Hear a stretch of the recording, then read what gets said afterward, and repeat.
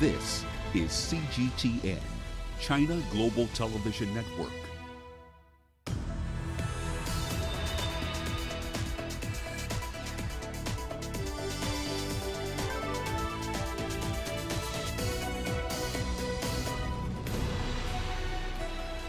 Hello there, welcome to this edition of Global Business Africa. In the course of the hour, we'll run through all the business news stories you need to know about from Africa and beyond. But first, a quick run through the markets for you. Now, South African equities essentially close the week 4% higher. This is the best week, according to Bloomberg data, since the month of June. Nigeria, in comparison, relatively unchanged, and Kenya, of course, up by about 1 percentage point. At this point in time, US equities are mostly in the red. Dow Jones down about half percentage point, S&P 500 down 0.7, and the Nasdaq Composite down 1.25%. Tesla bulls, for those of you who are keeping a close eye on that particular stock, down by at least 1.5%. But on a year-to-date basis, it's still over 300% higher. So if you're looking for a correction, this certainly isn't it. Here's what's coming up tonight. Kenya's economy is expected to rebound and grow by over 5% in 2021. Sudan declares an economic emergency after the collapse of its currency. And the UK bags its first trade deal post-Brexit with Japan.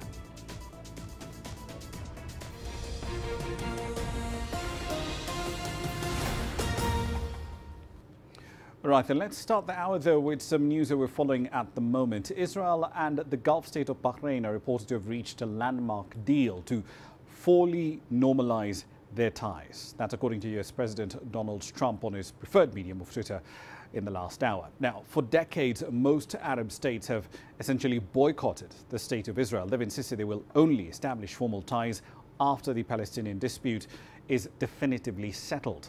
But just last month, the United Arab Emirates agreed to normalize ties with the state of Israel. There has been much speculation that Bahrain might follow suit. The Gulf state is now the fourth Arab country in the Middle East to recognize Israel since its founding in 1948. The others include Egypt and Jordan. Israel and Bahrain, of course, as you just mentioned there, have agreed to fully normalize their ties. Now, let's get back to the continent. Kenya's economy is expected to grow by less than 2.5% this year, down from last year's figure of 5.4%. And that's mainly due to the impact of the coronavirus pandemic. According to the country's finance ministry, the economy is pretty resilient. In the first quarter of 2020, growth in that particular period was 4.9% compared to 5.5% in the same quarter the year before. The East African nation's GDP is forecast to expand by 5.3% in 2021 and 5% the year after. Kenya is currently in talks with the World Bank for a loan to provide further budgetary support. It did receive at least $1 billion to that end in May, and that in turn followed a $750 million package approved in 2019. The budget deficit, however, is set to rise to $7.8 billion in the current fiscal year. That's equivalent to roughly 7.5% of GDP. Now, still in Kenya, East Africa's biggest capital market still continues a 5-year drought of fresh listings, with the benchmark NSE 20 having fallen by nearly 30% so far in 2020. It did hit several multi-year lows along the way. Trading volumes did hit levels not seen in over 2 years in the month of July, with the best performing counter so far being the Absa New Gold ETF. Now, the bourse is working on bringing 2 more exchange-traded funds to the market amidst a dearth of fresh listings in East Africa's largest capital market. Kenya's last IPO was back in 2016 when the apparel retailer Deacons listed. Despite repeated promises to do so, however, Kenya's government hasn't really privatized any more state-owned entities or sold down its equity stakes in listed firms. Now, earlier on, I spoke to the CEO of the NSE. I started by asking him how the bourse is approaching potential business in Ethiopia, as that country is implementing the partial privatization of companies like Ethio Telecom. Ethiopia is one market that we've been collaborating very, very well with. We've had discussions with the Ethiopian National Bank and also the Ethiopian Commodity Exchange. And so we are starting to get familiar with a lot of issues that they're facing. Our plan there is to provide technical support from the outgo, because we believe we've played a role in helping capital markets in East Africa develop, and hence we want to provide that technical support. We have signed an MOU with them, and we are in that discussion. We believe that in the long term, Kenya will provide a very ideal market for companies from Ethiopia to cross-list or dual-list because we have depth of market, we have more liquidity here. But we believe the journey, the way to start it off is to provide them with technical support and help them develop their own market upon which we'll then be able to have better collaborations. When you talk about technical support, does that extend to taking an equity position in the stock market that they will eventually set up? At this stage, it's a bit premature to anticipate any direct equity interest. But part of our strategy in East and Central Africa is to invest in similar institutions. We took a position in the Dar es Salaam Stock Exchange, and we are working closely with them. And so when approached, we are keen to do that. But it's a decision that we would not like to say is top on our list at the moment. I think it's really, first of all, work on collaborations, MOUs, and various other things to help establish the market first. Given the low yields that we're seeing, at least in the government bond market, if I'm just using T-bills here as a proxy, because we've seen the 364-day note, for example, fall from at least 10% all the way down to almost 7-8%. Is that essentially driving more people back into the equities market, at least over the short term in 2020? Yeah, certainly. If you, for instance, compare the yields that people are getting on the equity markets, for instance, the dividend yields are pretty competitive now. We're seeing companies' dividend yields ranging between 7 to 9%, which is competing quite favorably with fixed income markets. Notwithstanding the fact that there's a potential earnings from the capital gains as well. So I must say that the declining yields of the fixed income market have also been an attributing factor. And also the multiples are extremely low. And so when people price in the normalcy after the COVID situation, then there's definitely a very strong upside. One of the better performers in the market at the moment, at least so far this year, is the Barclays, or essentially ABSA now, that they've rebranded, the ABSA New Gold ETF, up about 35% so far this year, in contrast to a lot of the other elements on the market. Are we planning to get any more ETFs into the market? Yes, that is, Ramah, that is one of our key goals this particular strategic period. We're really focusing the next 4 years in terms of increasing uptake of products, and hence the Barclays ETF has this year performed extremely well. Now, this has really been our message to investors, that the ETFs are a very low-risk investment because of their very diversified nature. They are normally very, low-cost assets to invest in, and hence a very good protector against volatility, for instance, when it's like the commodity ETF offered by Barclays, which is a gold ETF. Without breaking any NDAs, can you give us an idea of what sort of ETFs are coming into the market, at least of the two that you've mentioned? What sort of underlying asset classes are they putting their money into? Well, we have an investor looking at the bond market, and so maybe one around that asset class, and one is also considering around one of the indices on the exchange. So those two are currently the ones that we are considering at the moment. Are there any timelines on when those negotiations might be complete and we have these products coming to market, adding to that bouquet of assets that we have on the NSE? Well, I think most of them had an horizon of this year, but now looking at the way COVID has played out, I think anytime up to the first quarter of next year, we could expect to see them coming through. Because we've lost a lot of time the last 4 or 5 months, and hence a lot of work had been put on hold and projected. Maybe now their 12-year horizon probably ends in the first quarter of next year. All right, and on to Sudan now. The authorities over there have declared an economic state of emergency after the country's currency fell pretty sharply. The transitional government over there, which is in charge of the country ever since the removal from power of Omar Hassan al-Bashir last year, will criminalize the purchasing, selling, possessing or smuggling of unrefined gold or precious minerals, key hard currency earners for that particular state. Now, the Sudanese pound has declined pretty sharply in recent weeks on what officials have blamed as manipulation by those who they say are opposed to the transitional government. The currency has been devalued 4 times since 2018. Headline inflation in Sudan is second only to that in Venezuela, with the headline rate climbing to about 144% in July. Now, the annual African Green Revolution Forum has come to a close in the Rwandan capital of Kigali, with 10,000 participants taking part online. President Paul Kagame, who hosted the event, called on his African counterparts to implement existing policies in order to fast-track a much-needed agrarian revolution. The 10th annual forum kicked off officially on the 8th of September, virtually, of course, in this day and age of COVID-19. It's the first time in history that is actually happening. Discussions focused on how best to move African agriculture forward. AGRF is the world's premier forum on African agriculture. It underscored the need to harness the power of Africa's young people to revitalize the sector. This year, the virtual forum came at an unprecedented time when some major African countries are facing a looming hunger crisis following the implementation of lockdown measures designed to contain the spread of COVID-19. Now then, let's assess the state of food supply chains on the continent with Dr. Agnes Kalibata. She's the president of the Alliance for a Green Revolution in Africa, better known, of course, as AGRF. Now, Dr. Kalibata, thank you for your time this evening. This year's event, of course, did focus on food security in urban areas. Why did you choose to focus specifically on that issue? Thank you, and thank you for having me. This was recognizing that Africa has been, at least before COVID, was the fastest and still is the fastest urbanizing continent.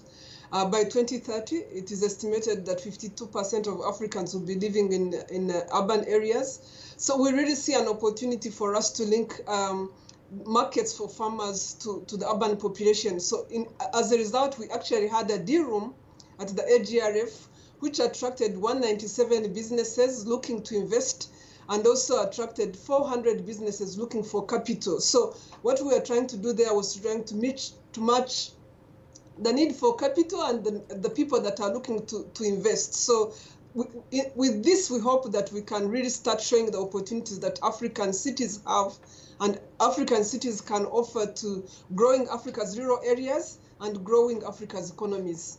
Indeed. So give us a sense of what the continental picture is like at the moment, because we've got some country data here and there. But to what extent has this pandemic dislocated food supply chains and increased food insecurity on the continent?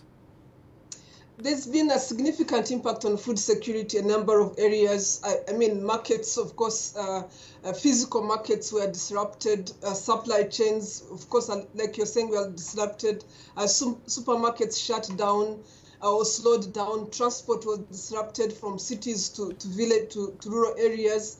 But I think the biggest disruption has also been around movement from country to country with borders closing, but also the slow movement of food from all sorts of the world as ports slow down and in some cases shut down. So the major impact of that has been that, first of all, a number of people that are employed in that food sector has significantly reduced, so people have lost jobs. But secondly, the cost of food starts going up because, again, there isn't as much volume. When you need volume the most so that you can reduce the cost of food, actually volume started reducing because of the logistical issues associated with food. And from a farmer's perspective, a lot of food is wasting on the farms in countries where they are harvesting, like Mozambique, Malawi. So we also see all those challenges happening now. Indeed. One last question for you, Dr. Kalibata. Negotiations on the continental free trade area, they yet to be wrapped up before it comes into effect next year, hopefully on the 1st of January 2021. Are you seeing any indicators after this forum that countries are more willing to open up their food markets to each other within the CFTA, or are you still seeing more of the same old protectionism that has plagued continental food markets for so long? The continental free trade area is quite advanced. The Secretariat is in place. Today we're having conversations with the Secretary General. It was supposed to start in July. It was moved because of COVID. It will start in January. So I have every reason to believe that African countries are committed to this working. It's a huge market for Africa and it will work.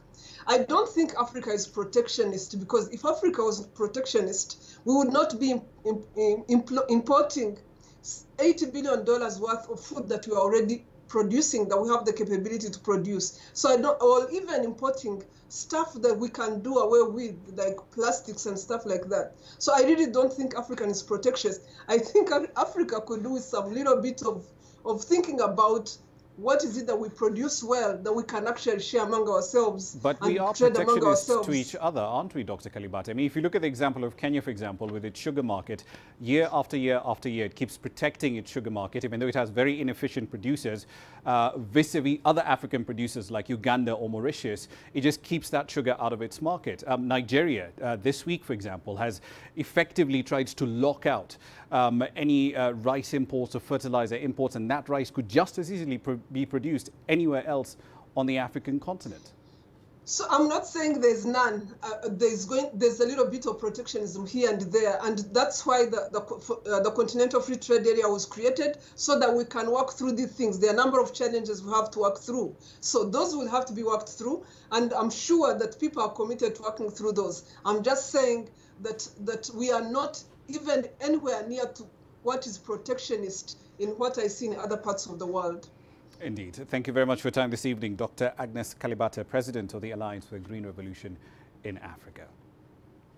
Time now for Ramah. All right, then a quick run through some company headlines. Right, let's start with PayPal. It has extended its partnership with Visa. Instant Transfer, it's a service where PayPal lets users to quickly access transferred funds by moving them to bank accounts, is expanding globally to both domestic and cross-border payments in international markets. Now, this essentially means that those that send or receive money by PayPal or Venmo or Zoom or Braintree, Hyperwallet or iZettle Product Solutions will now be able to opt for the instant transfer option in order to get an electronic funds transfer done as fast as possible. The Kenyan low-cost carrier Jambojet has increased its domestic fares for 5 routes by at least 37% as passenger capacity rises from 30% to 58%. So those travelling from the capital to Kisumu out in the west, Mombasa, Eldoret and Malindi will now pay about $61, up from $44. Jambojet is also planning to start flying between cities in Kenya without stopping at its hub in Nairobi starting on the 2nd of October.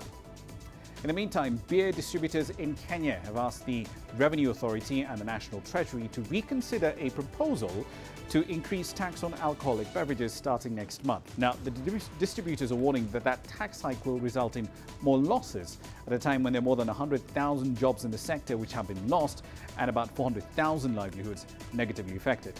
Kenya's entire alcoholic beverages industry has also lost over $350 million in the last 5 months.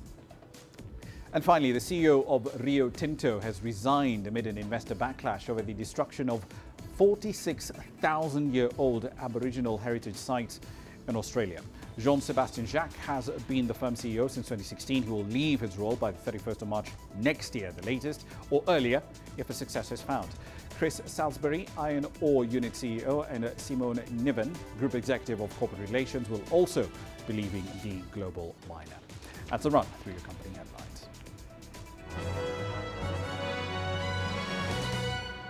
You're watching Global Business Africa. Time for a short break. Here's what's coming up next.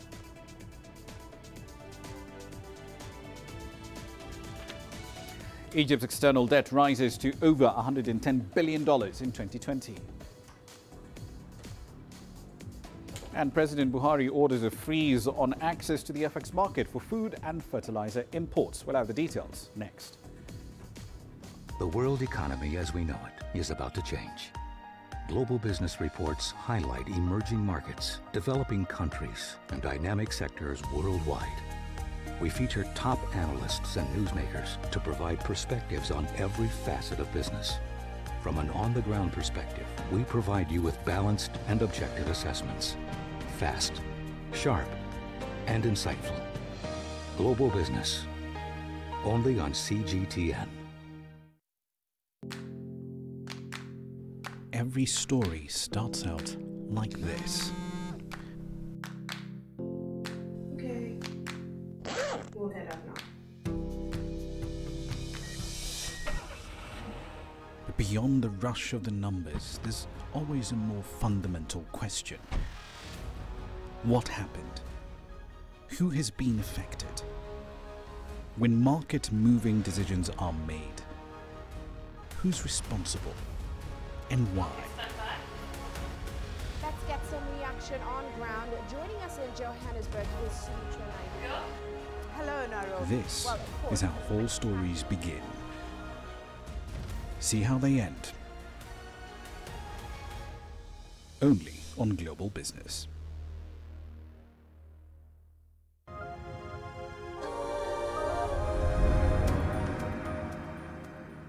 Welcome back to the program. Let's head over to North Africa. Egypt's external debt levels have risen to over $110 billion this year, and that's up from $48 billion back in 2015. Now, in the wake of the coronavirus pandemic, the country's central bank did suspend the collection of loan payments for a period of 6 months, starting in March and ending on the 15th of September. Effectively, that put a freeze on about $127 billion worth of loan payments. The CBE is yet to decide, though, whether it will suspend or rather extend that suspension period. Inflation in the country did reach its peak in the second quarter of 2017. At that point in time, it was at 33%, mainly as a result of the economic reforms that were started back in November 2016, including the full floating of the Egyptian pound.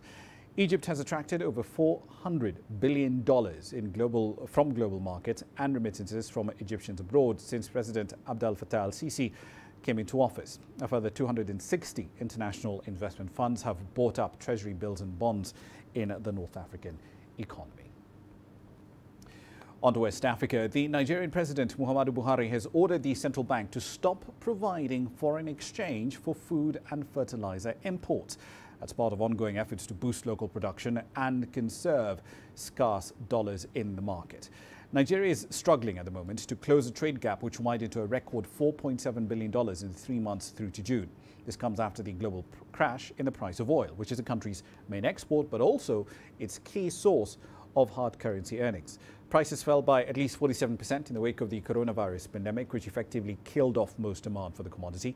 Inflows of the greenback into Africa's largest economy dried up due to that plunge in oil prices, and that in turn increased pressure on what little dollar reserves were available, and it forced the central bank to devalue the naira slightly twice this year. Now, Kenya's decision to shut down schools, physically at least, until January 2021 because of the pandemic has left many private schools struggling to survive. At Roka Preparatory School in central Kenya, the sound of children in classrooms has now been replaced with that of clucking chickens. The playground is now a vegetable plot. James Kungo, who founded the school some 23 years ago, says he's had to turn to farming in order to survive. CGTN's Alexander Majala has that story. A few short months ago, these rows of spinach were a sports field where the students of Roka Preparatory School once played football. Where there were classrooms, now roam sawdust-covered clucking chickens. This private school is now a farm.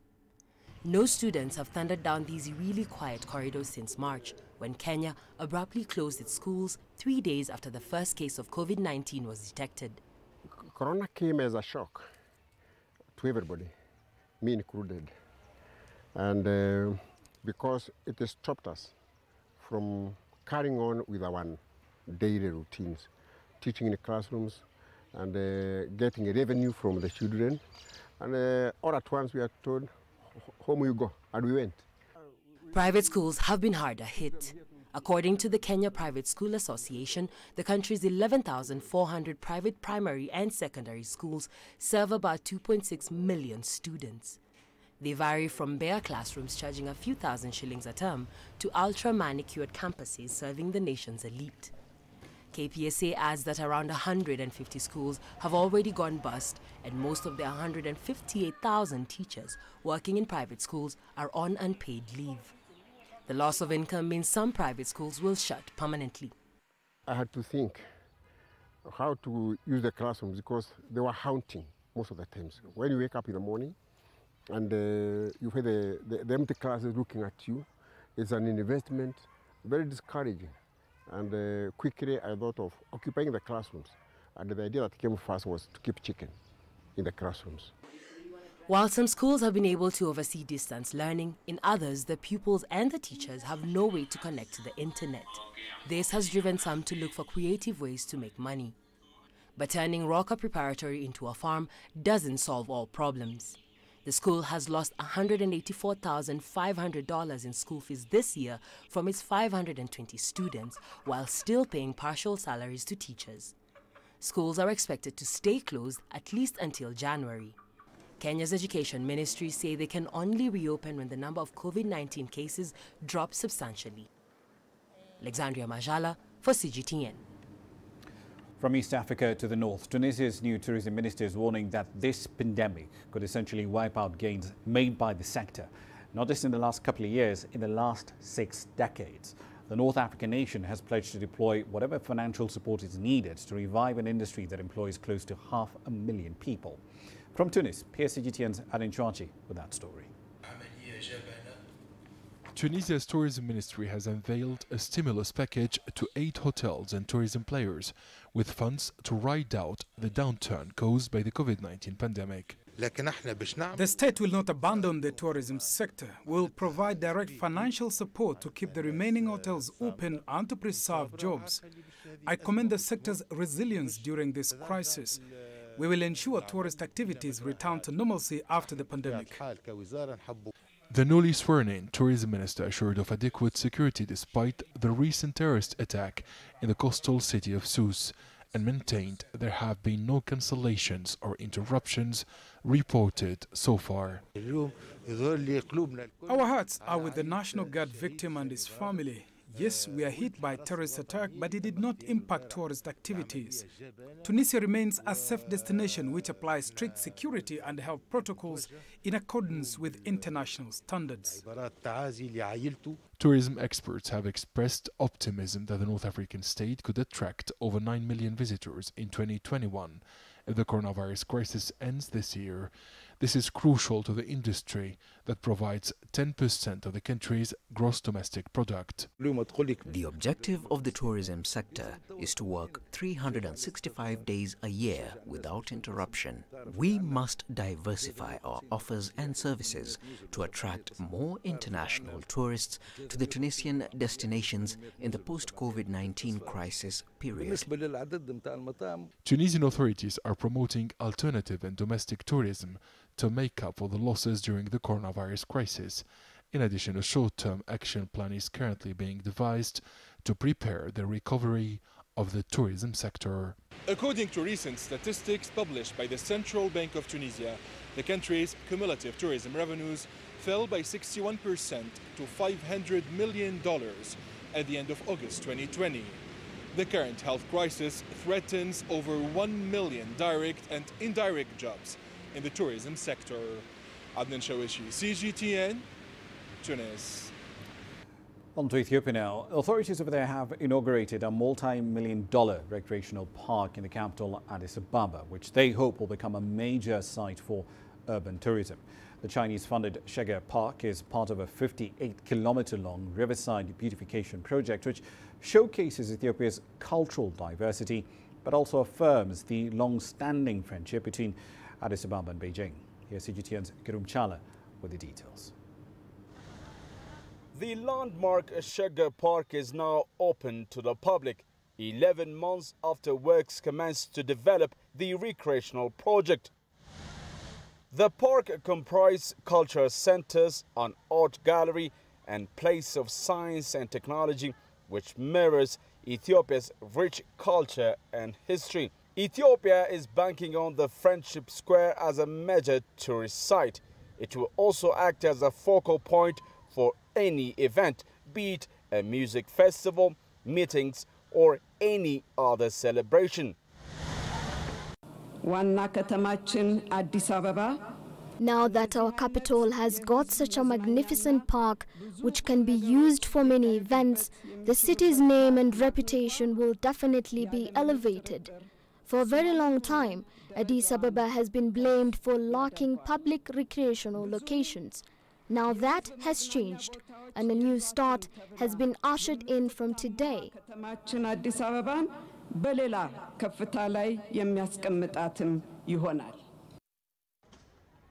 The Chinese government, through the China Communications Construction Company, has funded the project and plans to build accompanying infrastructure. The venue will feature a recreational space and an artificial lake, and a waiting avenue. During the event to mark its opening, Prime Minister Abiy Ahmed gave certificates of recognition to Chinese government and other individuals who contributed to the construction of the park. This is a friendship project. It is to further promote the friendship between our two countries, China and Ethiopia, between our two peoples, Chinese and Ethiopians. Some may ask if this will add to the debt burden of Ethiopia. No, it will not. This is a China aid project. And some may ask if China is doing the alleged palace diplomacy. No, this is not a palace, but a public space, a people park. Let me also say that, like all other projects, there is no political strings attached. I love China. I love Ethiopia. I hope the friendship between our two countries will last forever, and this friendship square could be the best carrier and witness. The opening event of the Friendship Square was marked with an unprecedented military parade alongside other events. The parade showcased the capacity and preparedness for any combat by the country's Republican Guard. The Friendship Square will now become the new highly recognizable landmark of Ethiopia. Under the Beautifying Shagger project, Ethiopia is building public parks, recreational centers, and more inside the capital, Addis Ababa. This project of more than 50 kilometers is expected to be completed in few months' time. The initiative aims to give the capital a new and modern look, with magnifying its uniqueness to serve its residents and whoever visits. CGTN, Addis Ababa, Ethiopia. At around 18:30 GMT, you're watching Global Business Africa. Time for a break. Here's what's coming up shortly.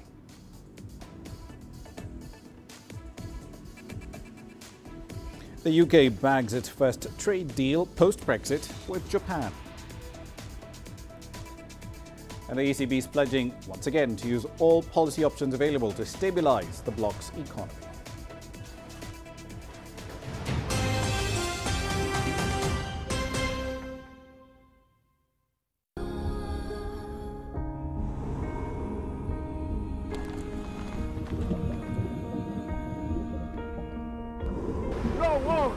No one again, he can hold in guns. Machine guns from police forces towards the protesters.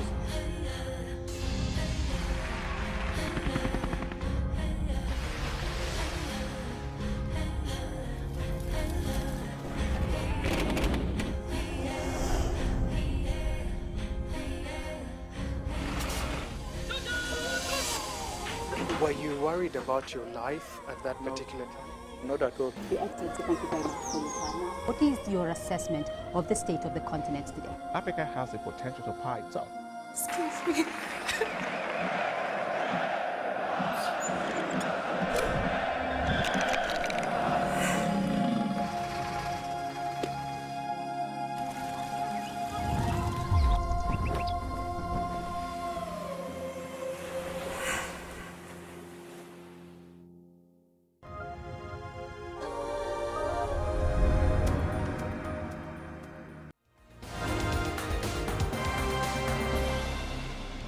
Welcome back to the program. Let's run through some stories making your headlines at this hour. Starting in Mali, constitutional experts over there have put forth their recommendations. Now, the country is on the second day of a series of national consultations on its political transition. The experts are proposing a 2-year transition period, citing the complexity of the crisis in Mali. Other recommendations include having the ruling junta pick both the interim president and vice president. The recommendations say the appointees can be either a civilian or a soldier. Candidates will have to be, however, between the ages of 35 and 75. The recommendations essentially defy calls by the West African bloc, ECOWAS, for elections to be held within a year. In South Sudan, residents of Jonglei State have been working to prevent their homes and businesses from being swept away by floods. Flash floods have displaced nearly 140,000 people so far. Floodwaters from the White Nile have caused misery for residents. Many structures have been swept away, and the remaining ones are also badly weakened. Livelihoods are also quite threatened. In East Africa, Kenya is set to start trials for a COVID-19 vaccine developed by a British company in partnership with Oxford University. Now, the trials will target hundreds of health workers who are on the front line in the battle against COVID-19. The trials are going to be conducted by the Kenya Medical Research Institute, better known as KEMRI around here, as well as a range of partners. They will recruit close to 400 health workers along Kenya's coastline for these trials. This makes Kenya only the second country on the continent after South Africa to take part in COVID-19 vaccine trials. And finally, the DRC Nobel Prize laureate Dr. Denis Mukwege is once again under the protection of the UN. The UN has deployed peacekeepers to protect him following threats to his life. Mukwege started receiving death threats after he called for justice over alleged human rights violations. Now, the UN determined his life was in danger. Mukwege, you might recall, was awarded the Nobel Peace Prize back in 2018 for his work treating female victims of sexual violence in that conflict. He continues to work in Bukavu in the eastern end of the DRC. That's a run through your headlines.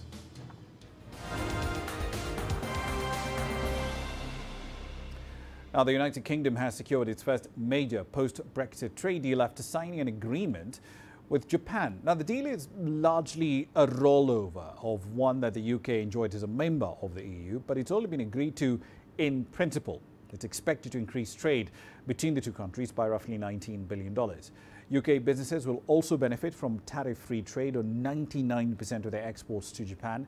The UK, of course, will no longer be covered by the EU-Japan free trade deal when the post-Brexit transition period expires at the end of this year. That deal removed tariffs on European exports like cheese and wine and reduced barriers to Japanese car imports from 2019. In the meantime, emergency talks have taken place in London between the United Kingdom and representatives of the European Union to discuss proposed changes to the Brexit deal. Overriding parts of the withdrawal agreement would essentially break international law, but UK ministers insist these changes are necessary. Lucy Howe has a view from Brussels. Anger and distrust, a Brexit breach that could derail the talks and prompt a no-deal exit. Brussels is frustrated, but for now staying at the table in the hope of resolution. As I stated yesterday, I call for extraordinary meeting of the Joint Committee, which is going to take place in a couple of hours, and I came here to express serious concerns the European Union has over the proposed bill. So that would be the matter of our discussion today. This was the first emergency meeting of the Joint Committee, called as the UK announced plans to override some aspects of the withdrawal agreement. The changes apply to the Northern Ireland Protocol, waiving procedures on the trade of goods from Northern Ireland to Great Britain and restricting state aid rules. They run counter to commitments signed off in October last year as part of the treaty. The EU has said the treaty is a precondition for any future trade deal and has demanded the measures be removed from the internal market bill within the shortest time possible. The UK insisted the changes are limited clarifications, but has admitted it intends to break the law. I would say to my honourable friend that yes, this does break international law in a very specific and limited way. And there are clear precedents for the UK and indeed other countries needing to consider their international obligations as circumstances change. According to the EU, Britain has already breached the withdrawal agreement by tabling the bill, and Brussels is planning legal action that could lead to sanctions. The mood music has shifted and tensions are high. 5 weeks to go and no deal in sight. Lucy Hoff, CGTN, Brussels. Now, the president of the European Central Bank says that Europe's recovery from a deep recession is incomplete and uneven. Christine Lagarde will also play down concerns over the recent strength of the euro that has sparked a rally in the common currency, and it stirred questions as to whether the bank will provide a fresh round of stimulus to support the region's stuttering recovery. CGTN's Mark Webster reports from Frankfurt. The president of the European Central Bank's core message throughout this pandemic: has been that the bank will do whatever it takes to protect Europe's economy from the fallout. Today she said that asset purchase programmes have proved highly effective, but she didn't rule out a further cut in interest rates if that proved necessary. If and when necessary and warranted by circumstances and in accordance with our mandate, the Governing Council is determined to use all the policy tools that it has available and to deploy them and calibrate them as necessary and as appropriate in order to deliver on our mandate. The ECB said data since July indicated a steady rebound in economic activity. Shoppers are back boosting the domestic economy, and a combination of low inflation and ample credit to companies and individuals was stimulating growth. The bank said European interest rates will stay at their present low levels until June next year, or until the central bank is confident that the COVID crisis has passed. At the same time, the ECB will continue to pump billions into the economy until there are clear signs that the inflation rate is closer to its target of below but close to 2%. Although this was a largely positive assessment, two things in particular seem to be troubling the European Central Bank. The first is the stubbornly low level of inflation. At 0.4%, it indicates low levels of economic activity. The second is that the euro is climbing against some other major currencies. More expensive Eurozone exports means another brake on growth. Merci. But Madame Lagarde's constant refrain throughout the press conference was that everything was dependent on how the pandemic played out. And she clearly indicated European economies could yet be in for more turbulence. In the meantime, WeChat pretty much dominates China's instant messaging market, but its parent company Tencent isn't quite satisfied with that. Over the last few months, it has launched a dozen new social messaging apps very quietly, trying to exploit new territories. CGTN's Chen Tong finds out what Tencent is up to. Hood is the latest social app from Tencent, but you almost certainly haven't heard of it. Few people have. Unlike WeChat, which emphasizes the instant messaging functions, Hood only allows users to upload pictures of their clothing styles and make friends with people who like them, or at least with the few people who so far have been given a private code to download the app. It's just one of a dozen new projects that Tencent is working on now. Apps not designed for everyone, but for only specific segments of the chatting market. Why is Tencent bothering? It turns out the big player is getting ready to defend its territory. New apps are coming out because mainly app developers are trying to leverage on the trend of 5G, and furthermore, they're showing a more diversified competition strategy against WeChat by focusing on specific niche markets, specific segments in which there are lesser players. At least so far, the niche apps are just an experiment for Tencent, because it continues to ride on the immense success of WeChat, which now boasts more than 1.1 billion users. Getting them to change will not be easy. I wouldn't use other apps unless they had very interesting functions. I'd still use WeChat. If my friends used another one, I'd try it. But otherwise, who would I talk to on those apps? The top 3 social apps that China is spending time on now are WeChat, QQ, and Douyin. A Mintel report says fewer than 1% of people surveyed have not used at least one of those within the past 7 days. The experts believe that Tencent's experimental apps actually have the next generation in mind. With so much riding on WeChat now, the company needs to prepare for the possibility that the internet preferences of younger users could change, and they are the key to Tencent's future profits. Tencent is anxious about the young, born after 1995, the so-called Generation Z. They're why we have so many different types of e-commerce and social apps with new models and new segments. Tencent has already tasted the sweets of the social community. If WeChat were to lose its popularity, Tencent could quickly come up with an alternative app to hold on to the new generation. and Tencent does know about the cost of changing markets. After 10 years of operation, the company has announced it's shutting down its microblogging platform Weibo at the end of this month. Tencent's Weibo had some 300 million active users in 2013, but began to fade away when Sina Weibo came to dominating the blogging market. Tencent doesn't want that to happen again. Chen Tong, ICS for CGTN, Shanghai.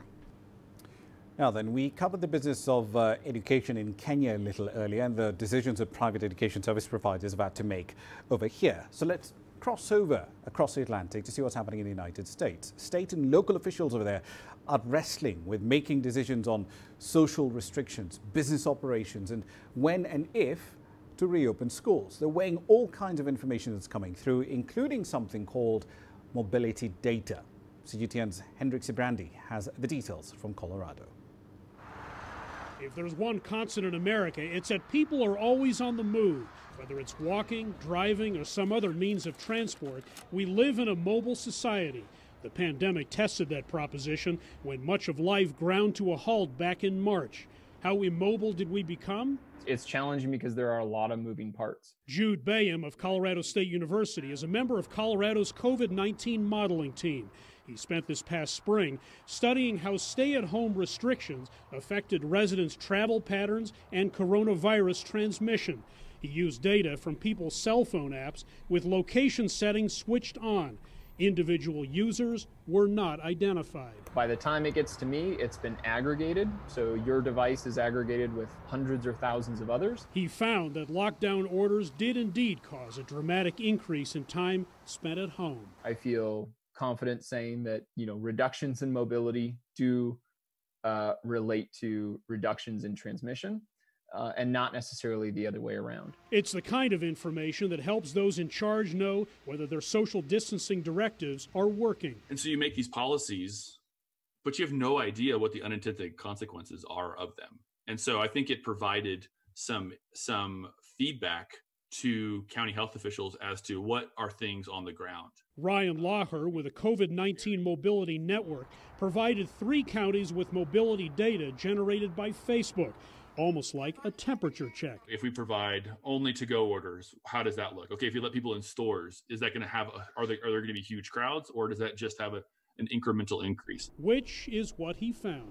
Mobility data is also part of an algorithm developed by a team at Harvard, which uses Twitter activity and Google searches to try to predict virus outbreaks 2 weeks in advance. Cell phones already track the movement of people between states. Researchers caution they're still not sure how representative the information is that they're getting. City dwellers act differently than those in the countryside. But as governments become more data-driven, mobility data could be an important tool going forward. You're not going to learn everything from mobility data, but I think it's an important piece of the puzzle. There is no capital T truth. Bayham, who also studies the uncertainties of wildfire management, says disease can spread the same way. Data could be an important means of containment. Hendrik Sibrandi, CGTN, Denver. Now, as the COVID-19 pandemic does continue to spread around the world, the e-commerce market is one beneficiary. It soared as people staying at home following social distancing protocols. In Brazil, sales volumes on e-commerce have more than doubled as tens of thousands of new merchants have gone online. Our correspondent, Paulo Cabral, has that story on What's Hot tonight. In the world of e-commerce, even a small storage box can be a thriving business. It's the case of Oslo, a fashion marketplace that partners with big fashion brands to sell their unsold clothes at discount prices and also helps people to sell their used fashion items. 2 years ago, Zoe Povo launched her business and it was doing well. After the coronavirus pandemic hit the country, it boomed. There was a lot of first-time buyers and they could have this online experience, and they saw that it is very nice to have this online experience that they can buy staying at their home. So for us, we have grown more than 300%.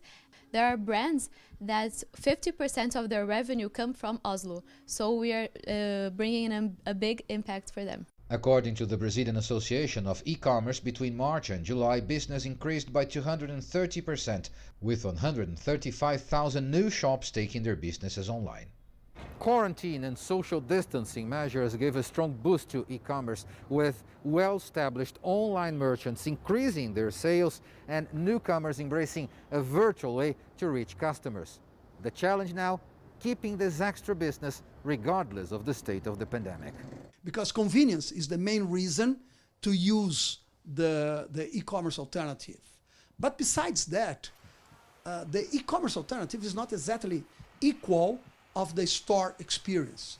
That's why companies are looking for alternatives to add more experience, using VR commerce, using live commerce.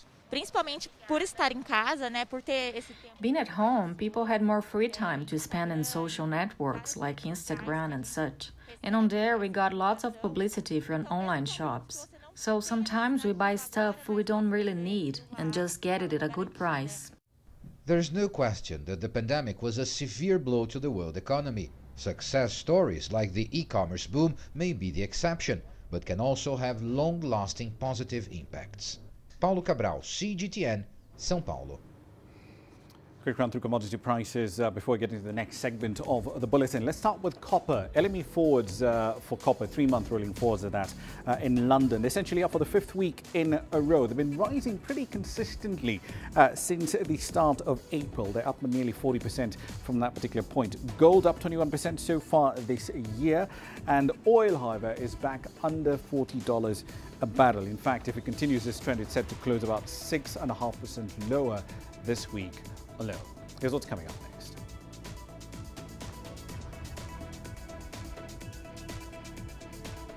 Cinemas in Nigeria are shutting down due to the COVID-19 pandemic. We'll count the losses next.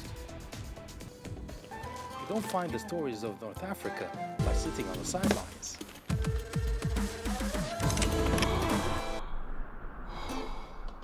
No one else will take you where we can in North Africa.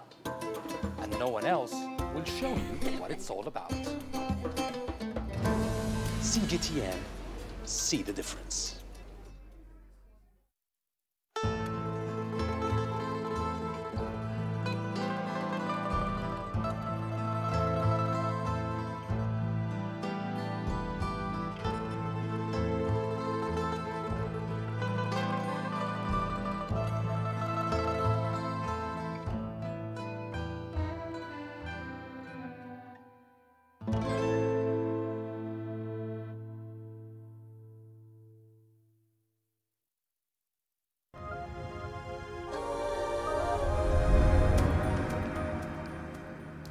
The COVID-19 pandemic has had a substantial impact on Nigeria's entertainment industry.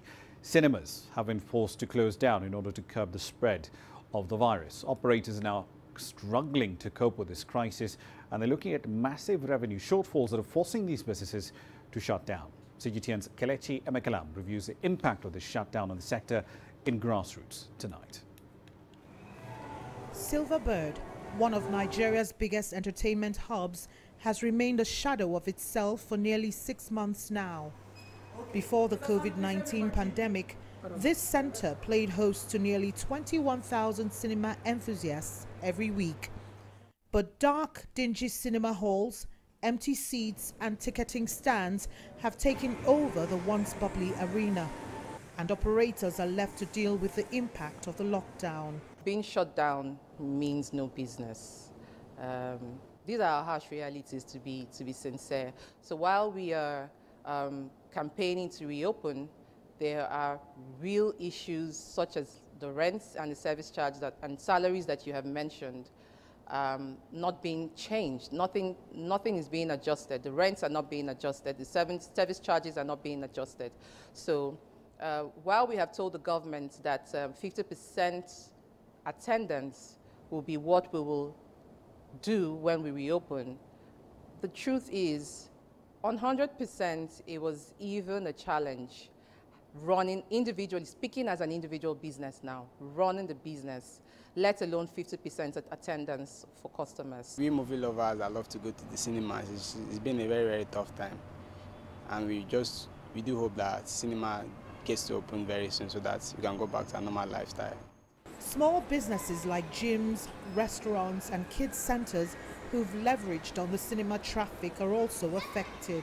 I think every business in the mall is interwoven. People might come for cinema purpose, but by the time they get to the mall, they see a new business that they will also want to patronize, and they will patronize. So because of this interwovenness, the restrictions has really brought down everything, because the cinema has not been there anymore. Generally, if the lockdown is lifted, there will be upsurge of business activities. The overwhelming impact of this is that several of these businesses are packing up and closing shop. We've had a lot of businesses that have come to us, and saying they want to shut down. And when we sit down and we discuss with them on why they want to shut down, etc., they explain to us the situation. So those are the places that we can come in and say, okay, you know what, let's do this. Instead of you to pay up front, let's break down your payment for you. I know you can't afford 1 year rent. Pay it monthly. There's been a tremendous surge in Nigeria's cinema culture. According to the Cinema Exhibitors Association of Nigeria, Nigerians spent about $17.32 million on cinema viewing in 2019 alone. That's over 200% increase from the $5.3 million spent in 2018. With the release dates for blockbusters pushed forward, it may be a long road to recovery for cinema operators. However, key players remain optimistic that as government launches the economy, activities would gradually return to normal. Kelechi Emekalam, CGTN Abuja, Nigeria. All right, then a quick run through the currencies as we wrap up the program. The Kenyan shilling at 108.52. Today, we also did get to see the budget review and outlook paper essentially for the next 2 fiscal years. The revenue forecast for this year has been reduced by at least $1 billion and $2 billion cut off for the next one. But deficit financing for this year essentially has now gone up by at least $1 billion. So you're looking at the domestic market by itself. The government will be looking to borrow something in the order of 554 billion shillings, so just over $5 billion in this fiscal year. It's a fairly large amount of money. That's where you leave this edition of Global Business Africa. As always, we'd like to hear your thoughts on the content you've seen on the program in the last hour. There are many ways to get your thoughts back to us. All of them are on your screens right now.